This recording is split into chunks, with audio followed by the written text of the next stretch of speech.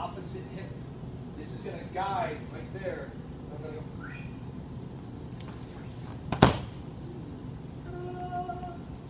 My ear has to go in his opposite hip. I slide in, 2 knees. I slide in. I'm not stepping outside with this one. I need to get in between here. What's this called? The danger zone. I got to get into the danger zone.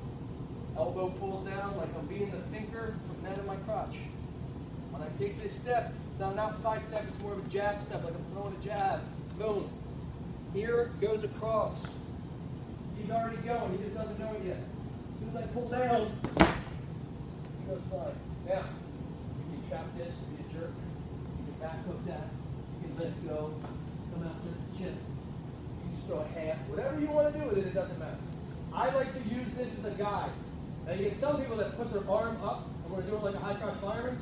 I don't do that because I don't want to bust up my rotary cuff. This swings you in. You swing in. Look at him already. Stay there. What's the end? Prison position. Woohoo! So when you slide in, here on the hip, you just pull.